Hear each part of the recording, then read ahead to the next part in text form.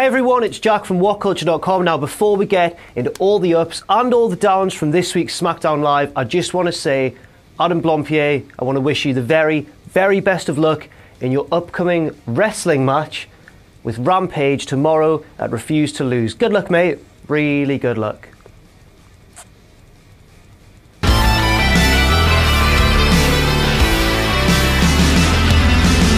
Now, to start the show, we saw Bray Wyatt versus Kane, and you might think, yes, brilliant, a great chance for Bray Wyatt to look strong in the build to his impending match with Randy Orton. But that's not quite how things went down. Instead, Orton appeared on the Titantron in the middle of the match, distracted Bray Wyatt, cheeky bastard, and then Bray decided, I've had enough of the match, I'm going to go and find Randy Orton, awarding Kane the win via a count-out.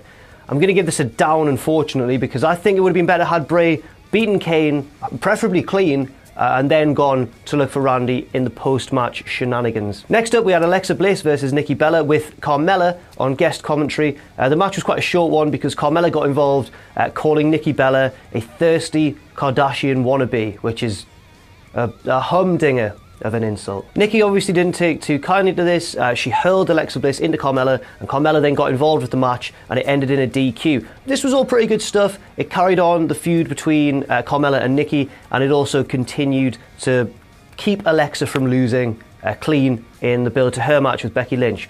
I'm giving that an up.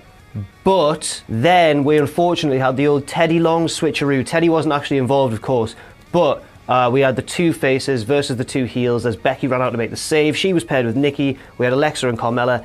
This match wasn't a great one for one simple reason, and the only reason I'm giving this a down: Becky Lynch got pinned. Way to make your new SmackDown Women's Champion look strong ahead of her first pay-per-view title defense, guys. Cheers. And not only did she get pinned, she got pinned by Alexa Bliss. This had been built so well.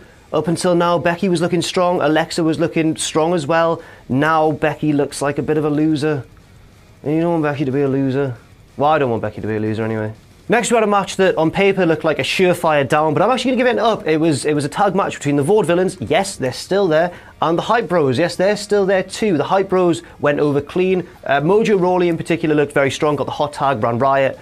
And the crowd was dead for this, understandably, because the two teams haven't really been given much in the way of attention over the past month or two. But at least it gives them something to do, and at least it builds towards a storyline for at least one of the teams, because as the Hype Bros were celebrating, the Ascension came out onto the ramp and stared them down. That's probably going to be a pre-show match on Sunday. Probably not a very interesting one, but at least they're doing something. I'm going to give this one a cautious up. Now we get to my favourite part of this week's show, and my favourite part of the past few weeks' shows on SmackDown, the feud between The Miz and Dolph Ziggler. This was incredible. The Miz aired a sort of mocking This Is Your Life video package chronicling Ziggler's rise from Kerwin White's caddy to a member of the Spirit Squad to his whole "Hi, I'm Dolph Ziggler" handshake, all the terrible gimmicks he's had to deal with over the years, and all the losses and all the disappointments he's faced. It was a really scathing video, and one which I'm sure probably hit Dolph quite hard in real life as well, but it was the sort of in-depth build to a feud that you really expect in this day and age, and who would have thought it was Miz and Dolph Ziggler that were going to deliver it, but they did, and it was fantastic. Not quite done with this segment yet though, because then, to add even another layer of brilliance on top of it, Miz brought out Kenny and Mikey from the Spirit Squad. They danced around in the ring a bit, they spelled out the letters D-O-L-P-H. Kenny struggled to spell them a little bit, I feel, if you watch it back. And then Ziggler fought off an attack by both men, and looked strong going into the match. Whichever way that match goes, it's going to be intense, and I think really good. Maybe a highlight of No Mercy. Unquestionably, this was an up. Now we get to the match that we've all been waiting for, dream match of mine for many years, Jason Jordan v Jey Uso.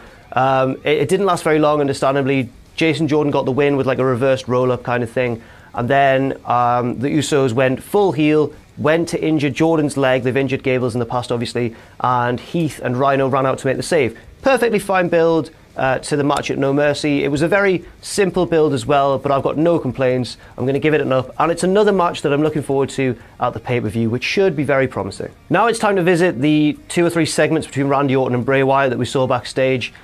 Bray went a-looking for Randy.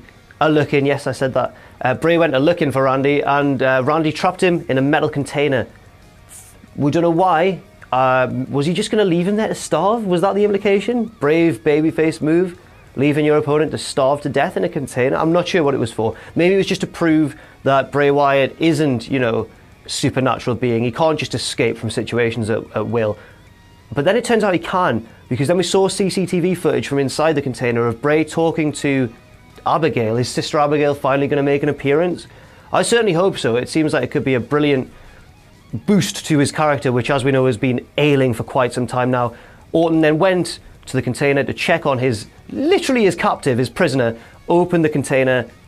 Wyatt wasn't there. Randy demolished the armchair in fury and then stalked off looking all, oh, Randy Orton, voices in my head. It was an up. I like this. I like how we've got a new element to Bray Wyatt's character.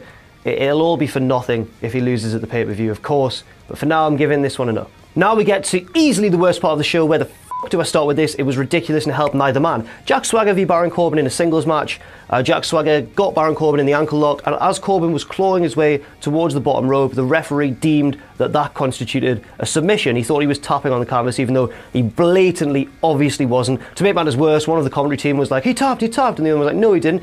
It was mayhem, it was anarchy, it was chaos. It was a down.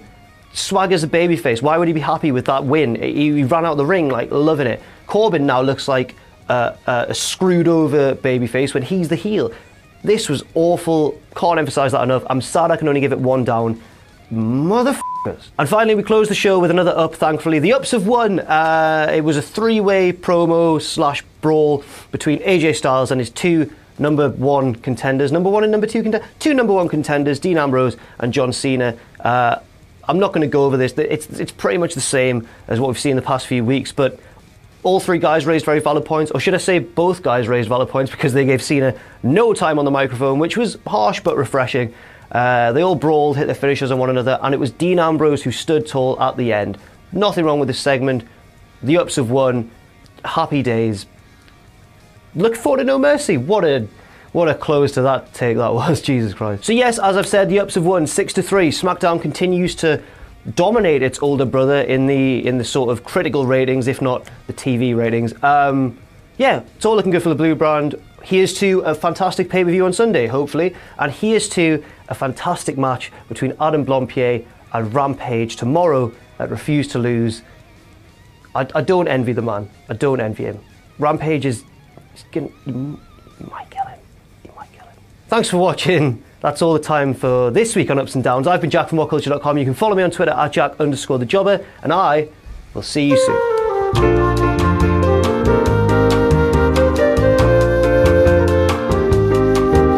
This Thursday, for the first time on iPay-Per-View, WCPW refused to lose.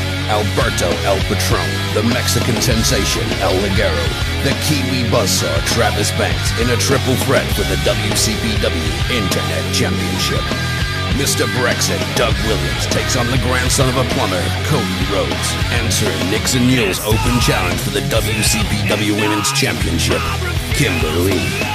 The Iron Man Joe Coffey takes on Minoru Suzuki. Rampage versus Adam Blampied in a street fight. Joseph Carnes will defend his WCPW championship against Martin Kirby. And the local hero Joe Hendry will take on the American hero Kurt Angle. WCPW refused to lose. Thursday, 7:30, 2:30 Eastern, only on iPay-Per-View.